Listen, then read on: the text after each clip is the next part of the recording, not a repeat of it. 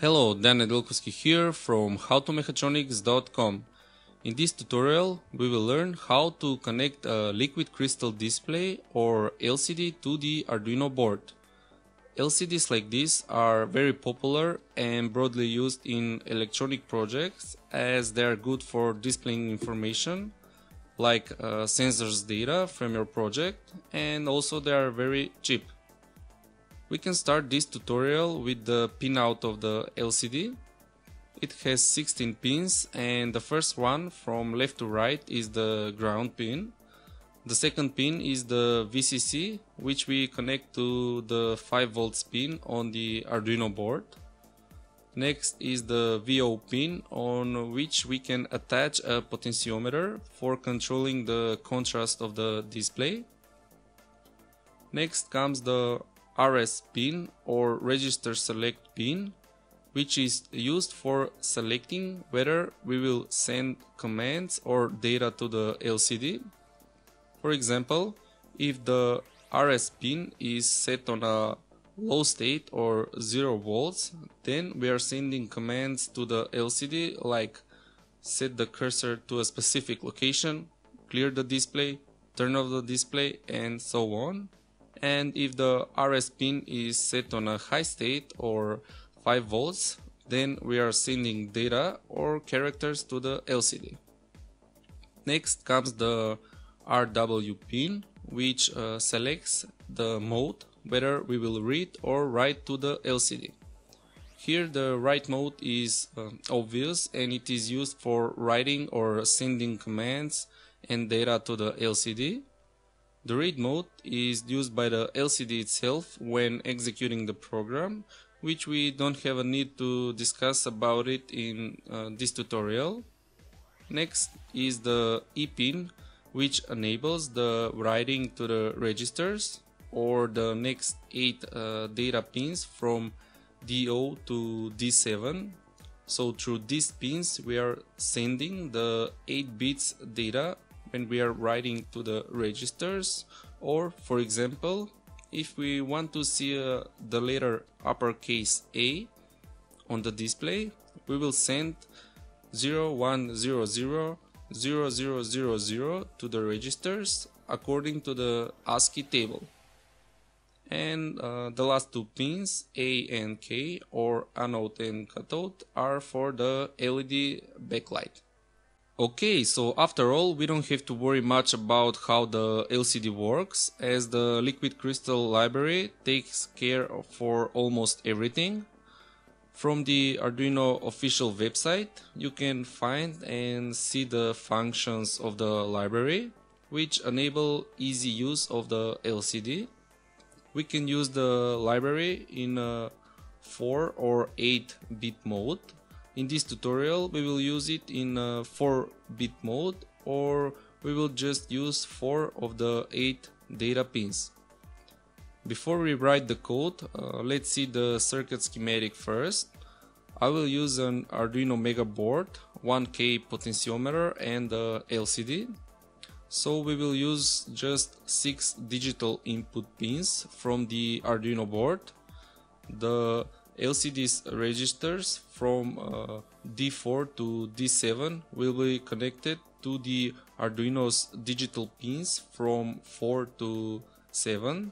The enable pin will be connected to pin number 2, and the RS pin will be connected to pin number 1. The RW pin will be connected to ground, and the VO pin will be connected to the potentiometer. Okay, so now we can write some code for the LCD. First thing we need to do is to include the liquid crystal library. We do it from here, sketch, include library, liquid crystal. Okay, then we will create a liquid crystal object like this. I will name it LCD, and as a parameters we will set the pins number on the Arduino respectively to the circuit schematic. So the first parameter is for the RS pin, and as we connect it to the digital pin number 1, I will write here 1. The second parameter is the enable pin, and that one we connected to the digital pin number 2 on the Arduino board. And the next parameters are for the registers. So first is for the register D4, and that's connected to pin number 4. Then the D5, D6 and D7. So just like this. Okay. Next is the setup, where we will initialize the LCD and set dimensions. So we do it like this: LCD.begin, and set the dimension of the LCD 16 by 2. Okay, and now in the loop we will write our main program. First, let's print something on the LCD using the print function like this: lcd.print.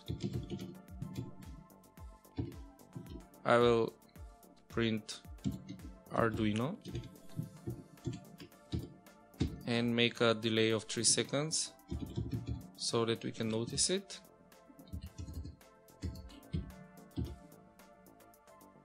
Okay, now using the set cursor function we can change the location on the display where the next text will be written. So lcd.set cursor, and the first parameter is for the column and the second is for the row. So I will change the cursor to the second column and first row. So this actually will be the second row, as this number starts from 0. So 0, 1, that will be the second row. And I will write something again using the print function. I will write LCD tutorial. Okay.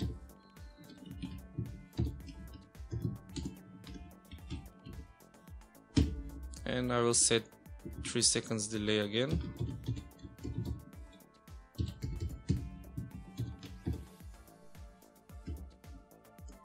Okay, after these two texts, we will clear the display using the clear function. lcd.clear.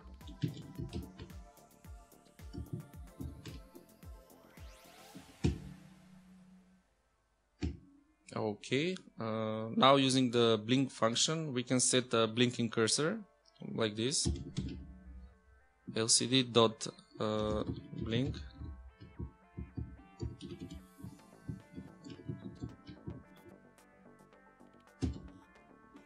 I will add some delay so we can notice it.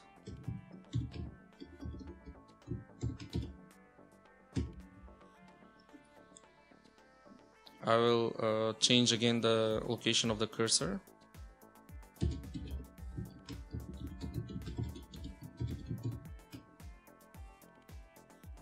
So we can see that blinking cursor on a different location like this, and again some delay, 3 seconds. Okay, we can also turn off this blinking cursor using the no blink function. This will turn off the blinking cursor. And we can also set a different cursor, like underscore cursor, using the lcd.cursor function. I will add some delay so we can notice it. And using the no cursor function, we can turn off the underscore cursor as well.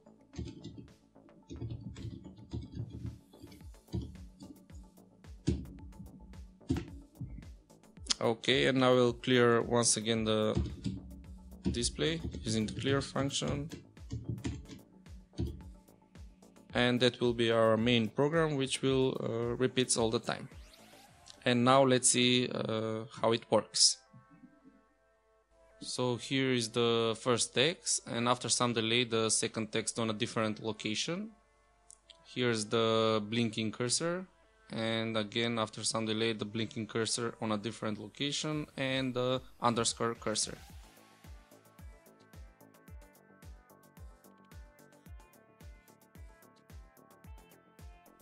It is also possible to write custom character to the LCD. It supports up to 8 characters of 5 by 8 pixels. We specify the appearance of each custom character by an array of 8 bytes. Okay, so for that we have to define an array of bytes like this. I will name it slash, as our custom character will look like slash. So here this B stands for a binary formatter, and the 5 numbers are actually the pixels, the 5 pixels, and we need 7 more of this, so total 8, so that we get that format of 5 by 8 pixels. Okay, and now what we will change here from 0 to 1, that will create our custom character. So I will change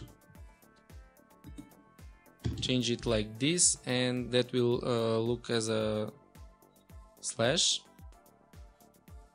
Now that one we have to initialize or create that custom character in the setup using the create car function like this. And here we need two parameters. The first parameter is a number from 0 to 7, or we have to reserve one of the 8 supported characters. So here I will just type 7, and as a second parameter it goes the name of the array of bytes we defined above, so that will be slash. And in the loop we will write our main program. I will make it look more interesting and make that character moves along the LCD. So we will use the for loop for changing the location of the cursor. So it will look like this.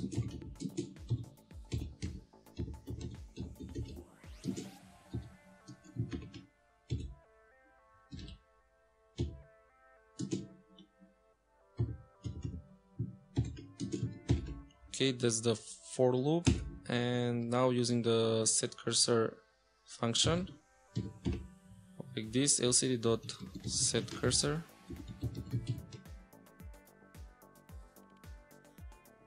and here in the set cursor function we will use the I variable from the loop as a column parameter.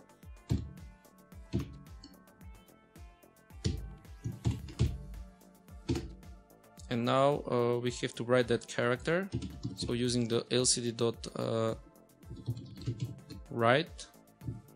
we'll write the character we defined above, so these two numbers have to be the same.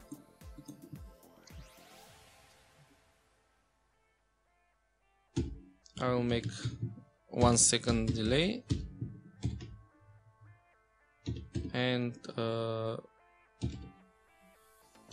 clear the display after each iteration of the for loop.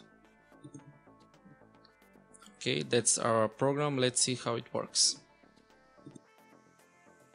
Here's our custom character moving along the columns of the LCD.